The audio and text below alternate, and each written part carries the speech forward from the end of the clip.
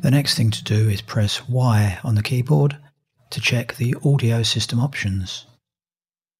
The driver system needs to be set to Asio.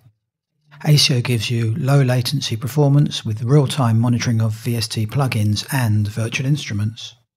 If you are using the built-in sound card of your computer, it's worth experimenting with the Magic's low latency driver, or you may prefer to use Asio for all.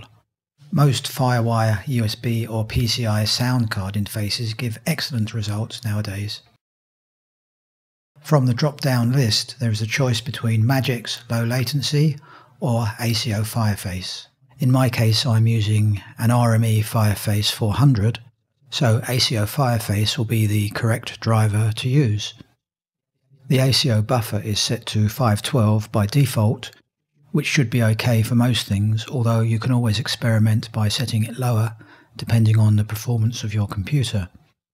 Clicking on the Control Panel button will open up the control panel for the respective audio device you are using. I think I will set the Asio buffer at 256 samples, which will give a faster response.